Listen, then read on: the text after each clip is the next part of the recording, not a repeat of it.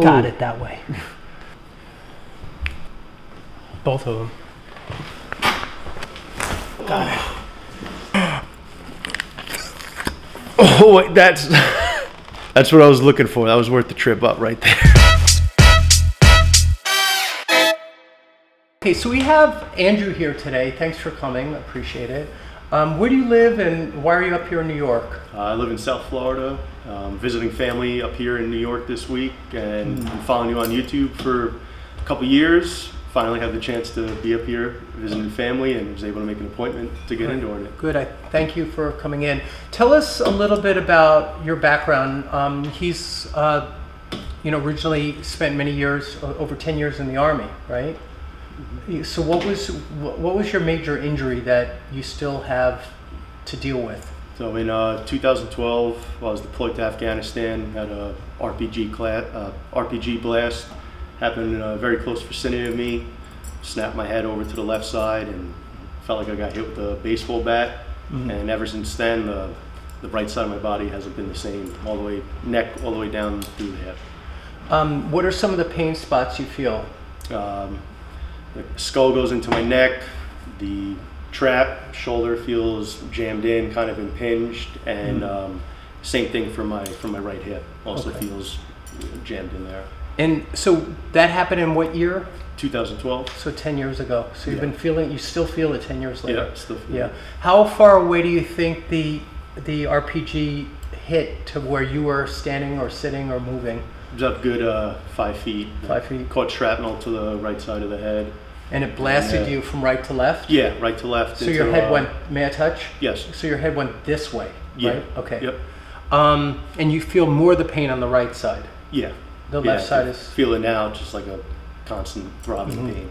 Were you knocked unconscious, or what did they tell you, or what do you remember of the moments after the blast? Yeah, went unconscious for a couple seconds, went completely black. When it came to, was just completely out of it, a little bit trouble balancing, even ended up firing off a couple rounds. My buddies told me I just really had no idea where I was, and it's kind of just like a movie. Everything just zoomed right back into focus as we were still engaged in a firefight, and the adrenaline just kept me going through until the engagement ended and we returned back to our fob, and then that's when I started feeling all the after effects of it. Just completely out of it, extremely drained. I slept for quite a bit after it, and we were so far out there. All I really had was just some soda and everything from one of my medics to try and bring like my sugar levels up to try and get like a good feeling back. But it was been a roller coaster ride since then. You didn't really have a medical station set up? No, we just had our platoon medic with us, and that was pretty much what we had to roll with. So they gave you a can of Coke. It was an 8-ounce can of Coke. Yeah. So like, here we have no medicine, but here, take this. Yeah, How many days do you think went by before you got back to a proper area where you could get some medical analysis or a medical evaluation? Probably a few months. Like I said, that happened early June, and then by the time I got back to the States was August, and then I just, being young, I was about 22 at the time. It was just kind of just keep push through. We didn't want to, didn't really want to say anything was too wrong with me, because just don't go that route down in the infantry side of things. Yeah. And then it just kept getting progressively worse, and that's finally when I spoke up about it, when I was just randomly losing balance at times, massive headaches. So I would say probably by the time I really started getting seen about it, it was probably almost in like the 4 to 5 month range. Okay. Now, do you still lose your balance sometimes, or is that kind of better? That's a lot better. I went through a couple rounds of vestibular therapy with the VA that helped out quite a bit. And just from over the years of dealing with it, I've kind of learned the do and don'ts of it. So, how about moving? You face forward, and I'm going to take your good side. Turn your palm up, and it's really not an issue. The outside's fine. Yeah. And I'm just looking at a few things before we move to a different part of the room. Yeah, like that definitely. That gets very tight right about there. Yeah. So you fly up nicely to 90 degrees, then you keep going nicely, and then right around here it gets very stiff. Do you agree? Yes. So do it yourself this time. And you stop where you feel like it's locking up. Just do that one side on the right. Yeah, like I start to feel it pretty much at that 90-degree mark. Right, it gets bogged down, right? It's thick, it won't fly up. That, and it almost feels like the shoulder's a little bit forward. Yeah, let's see the other side now, and do it yourself. Yeah, this one rolls back beautifully. Yeah. And does what it should do as a functioning shoulder. And bring it all the way up now. So that acts correctly. Yeah. This one's not acting correctly. Yeah. And by here, you have to do something weird to make it go the rest of the way. Yeah, and then I get to here, I kind of felt like an extra push. Yeah, you lift up. The human body will figure out a way to get the job done, but we already see dysfunction on the range of motion. That's just one little range of motion test. It doesn't say the whole picture, but I just wanted to get a snapshot of some stuff. Let's do something else. Put your arm out to the side and make it stronger. There you go. So now I'm going to push down on your head and hold your arm. It's much harder to hold it, right? And it goes weak. Yeah. Because I'm pinching the nerve there. So if I bring it this way, it should open the nerve, hold, and the arm stays strong. If I go back and to the right, it crimps it, right? And it sabotages the power to any of the skeletal muscles that we're testing. And it just gives me, again, a little snapshot, a window into a little bit of what's dysfunctioning. So let's get started. We're going to get you on the table and we'll do some nice work on you today, okay? All right, let's do it. All right, so we're going to go under the skull here and tell me if you feel some of these spots. Yeah. Oh, yeah. Yeah, even worse. It's getting worse. Yeah. You go.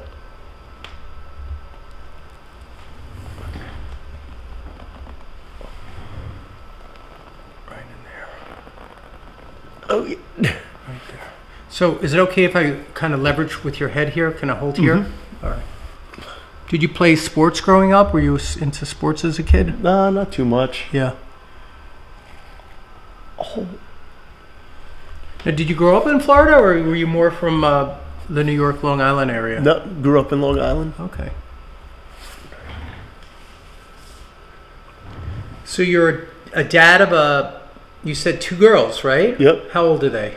5 and 3. Aw. And what are their names? Their first names? Mina and Alina. Say it again? Mina and Alina. Mina and Alina. That's great names. So maybe one day they'll watch this video. Oh, they definitely will. So let me say hello. Hi, Mina. Hi, Alina. Thanks for letting me work with your dad today. Oh. Did they come up with you to visit family? Or are they back home? No, they're here. They're at Grandma's house. Oh, good, good.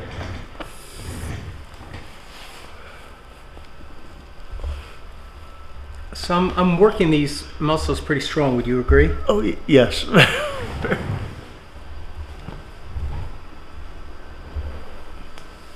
So I haven't, this is more, there it goes, it cracked a little. Yep. Do you hear? Mm-hmm. I'm doing more soft tissue work here, which means muscles, ligaments, tendons.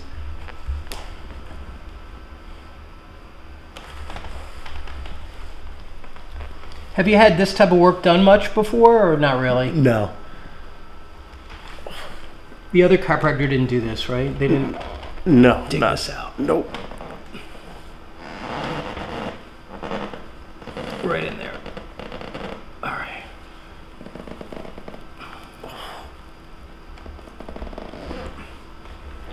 All right, in there. Now my thumb is going through his trap, so you might be able to see this if the camera comes around. And my here's his collarbone, right here. So I'm actually in the thoracic outlet. So I'm between the collarbone and the first rib, and that should be horrible. Oh, yeah. It feels like it's actually about to start to release, maybe. Yeah. I got 2 thumbs in there now. I'm pretty much about ½ an inch from the apex of his lung, which is the top part of his right lung. That's how deep I'm in now. Man, that was intense. So I'm in this area. So here's his collarbone. here's this first rib down here. So I'm going into here and going inside here to get this muscle.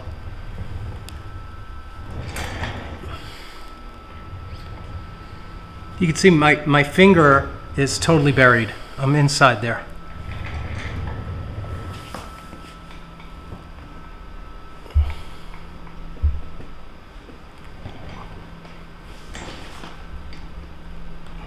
He's pretty tough too, because this is horrible.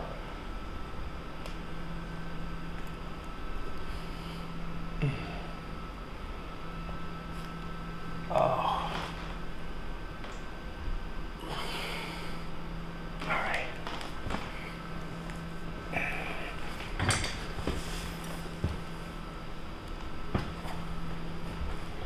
All right.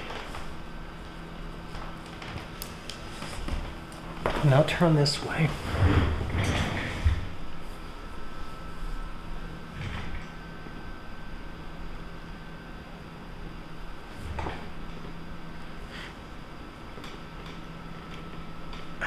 That kills, right? Yeah. Oh. There we go. I'm gonna lift this collarbone up, okay?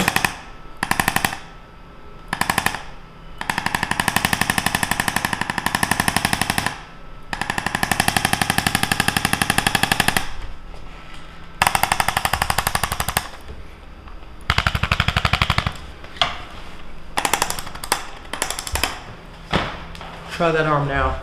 Same way with the palm up. Take it up. Oh, yeah. A lot better. It's getting there, right? Yeah. The shoulder's still coming forward. So we gotta hit this back here now. So he's got, turn this way now. He's got some horrible stuff in the, where the lat comes up. And it's back here. And you've had a little bit of atrophy back here too. He's really strong. He's got a big back, but you have that scar here. What's that from? I have no idea. This one here. Oh, that's just from weightlifting? Yeah. Yeah, okay. So, I thought you said that. so that's just a stretch mark from weightlifting. But you feel this spot right there? Mm-hmm. Yeah, I think this one has been bad for a while.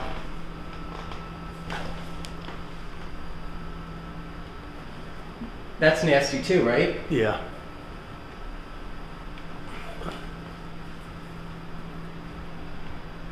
You're going to push your arm down a little bit, okay? Okay. Just enough to give me resistance. Okay, push. Good. And again, push. Oh, right there. Now try your arm.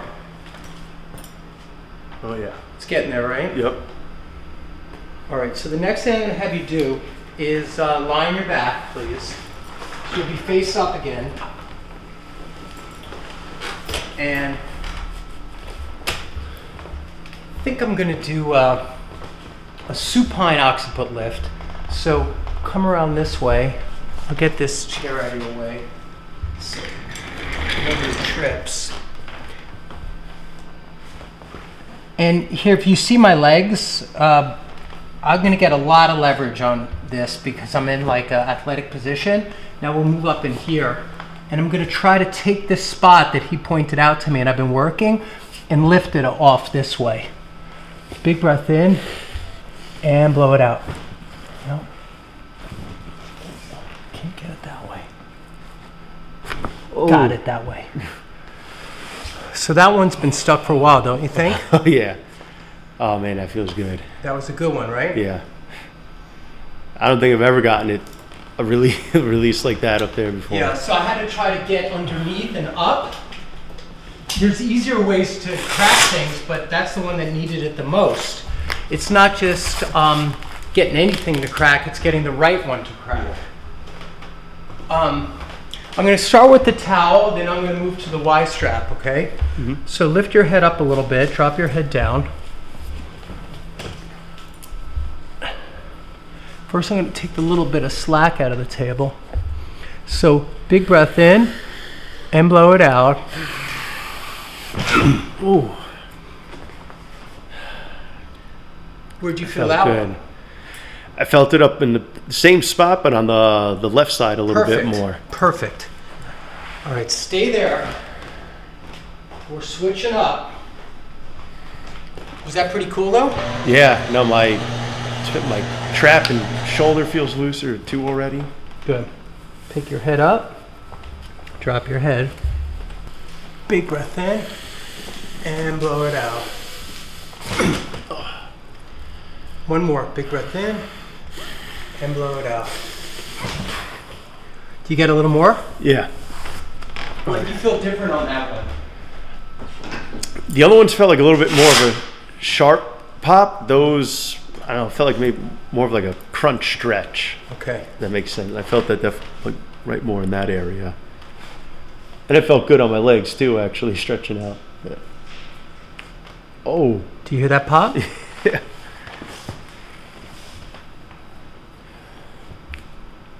Both of them. Now come down a lot towards your feet and drop your head down.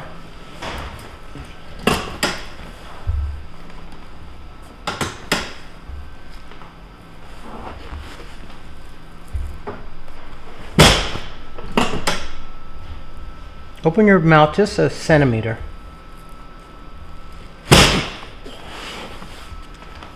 Now try your jaw. Yeah, that stuffiness that I had in my right ear is it's going away too. Good.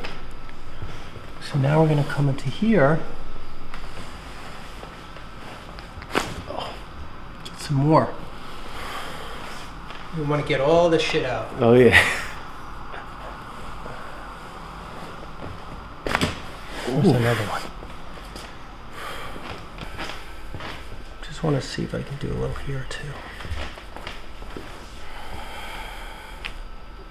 There, you hear that crack? Yeah.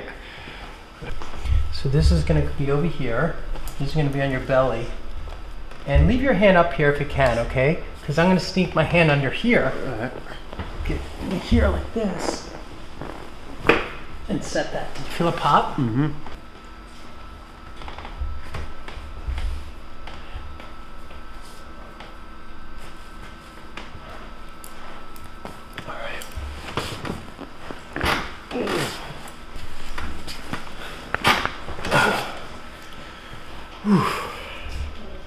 Okay, I'm down here now.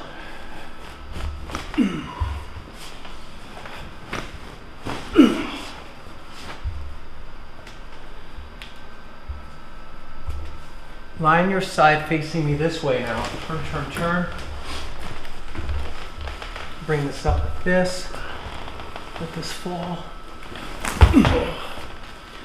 Good. Come to the other side.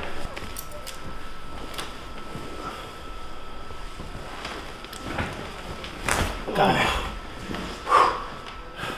That was a good pop, right? Oh yeah. Good. So lie face down now.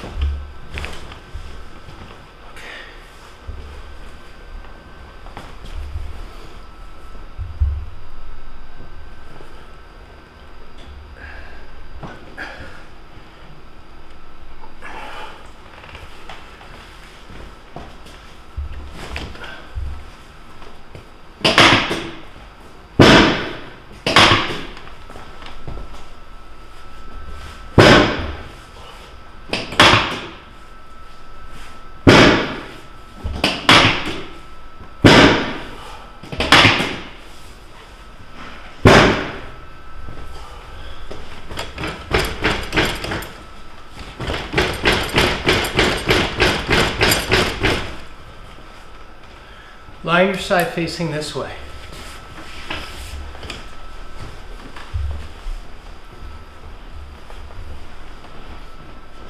You can put your hand right here.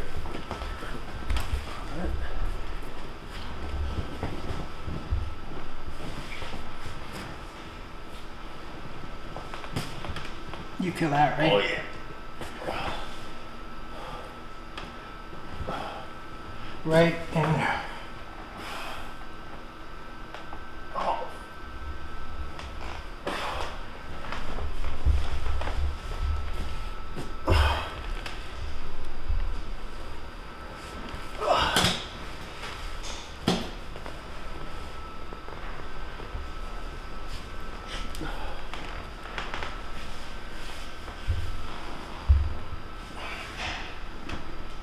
Right in there.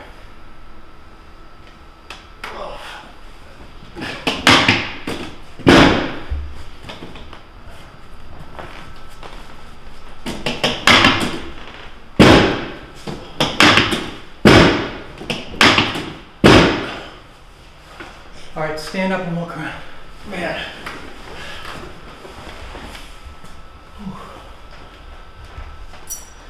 Yeah, it feels loose. Feels comfy. You know, even after all that beating. I give him beaten. That feels good though, It feels right? good in there. Yeah. How's your neck feel? It feels great. Like Yeah. I feel like a little taller, more upright. Like my arms hanging down a bit So lower. move your arms now. Yeah, that's A little better, right? yeah. No pulling or anything on it. Yeah. Like, yeah, And the hips feel a little good. Can you go Yeah. into a squat? Yeah. You have good range of I feel motion. a little better. All right, we're going to do the craniofacial release. Oh. So you're going to line your back. Now there's nothing easy about this. It's fast. That's the good thing. All right, so this is Floppy. It was my daughter's when she was a baby, and that was 26 years ago. So Floppy's been around for a while, but it's the perfect thing to squeeze onto. right. And I think your daughters will like that you got to see Floppy. Oh, I'm sure they will. And they're going to wish they saw Floppy. But at least we're going to start on the left side because your right side's the bad side. Once I have this placed, I'm going to ask you to take a big breath in and hold it. It'll look like this. And I want to see the mouth open, so try one. And that's it, and it'll be over so fast, okay? So we're going to do the left side first. I'm going to push it all the way back. And whenever you're ready, you take a big breath in and close your mouth. Oh, man. Ooh. Did you hear cracks and pops? Yep. What else did A you couple. notice? My left side feels a lot more open than the right now, and I don't know. Kind of had a feeling like if you get you're in a pool and get water up your nose and Yeah, that that's- slight burn would then clear out. Yeah, that's what people say. Yeah, I was not expecting it to be that intense, but All right, so we're going to do the right side. Ready? mm-hmm. Whenever you're ready. Oh, wait, that's oh, What'd you notice on that one? that was a whole lot of cracking in there. Yeah, I heard cracking. I could hear it through your face. Usually I don't hear the cracking. Oh yeah, that's what I was looking for. That was worth the trip up right there. The right side makes some cracks. Yeah, I was looking for that. Yeah. There are 22 movable bones in the face and the skull combined, and they make up to 64 different joints. And they can all have the ability to move and expand and shift a little bit. And if you got any trauma to the head, which you did, really bad, Yeah. they can get stuck, they can shift. And so this is just a great way to release and open them. Yeah. And it's crazy, Yeah. crazy, Oh. but it's kind of cool too, isn't it? Yeah. Yeah. No, that was- Breathe in now, that was see great. what it feels like just to get air through there. That feels good. Yeah. It feels good. Anything else you experienced, or mostly just like I just rocked your world a You little bit? just rocked my world. That Yeah. was great. Okay. It was What were worth some of your favorite parts today, do you think?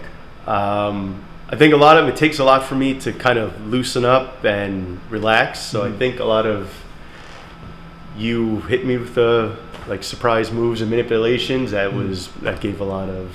I wasn't expecting it, so it was, Okay. was able to get me. But that felt great. I All mean, right. obviously digging all in up here in my trap and stuff was extremely painful, but now it Yeah. feels great. If you were in the area, I would say come in a couple of times. Oh, But yeah. so next time you're up visiting your family, come on in. No, I will be. And thank you for your service. I know you've been Appreciate through a it. lot, and I respect what your journey's been pretty amazing. Leave Andrew a nice supportive comment if you can, and encourage him to feel better. Thank you. Thank you. Oh, that was awesome. You're the best, man. That was great. You're a really nice guy.